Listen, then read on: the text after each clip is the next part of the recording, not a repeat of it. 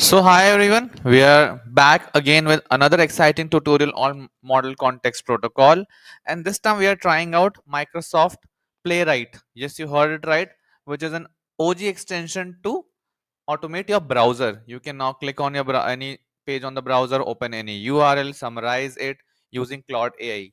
Yes, you heard it right. So first of all, let's explore the different tools present in Playwright MCP. Browse chosen file, browse click, browse close, browse go back, browse install, browse navigate, etc. Many tools are present here. So what I will try to do here is to try to subscribe to a newsletter that is for my own blogging, and let's check out whether Claude is able to do that or not. So let's get started. Browse to the given URL and then subscribe to the author's blogs on Medium.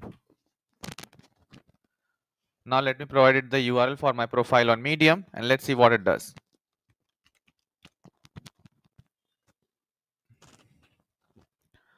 It has started now.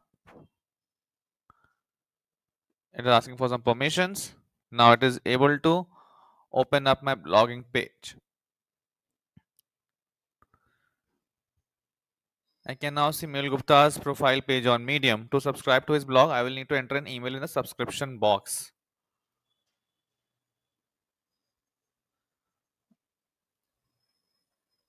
Let me enter an email address in the subscription box to subscribe to his blog.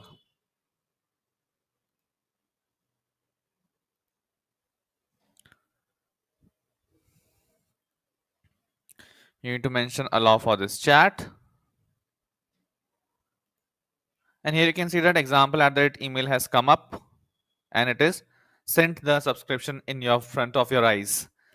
Medium sent you an email at example@email.com to complete your subscription. Now I'll click the subscribe button to complete the subscription. So this is how. Now there are multiple things that you can do. This is just one of the examples that I showed to you on how browser automation can be done very easily, that too for free using Playwright MCP.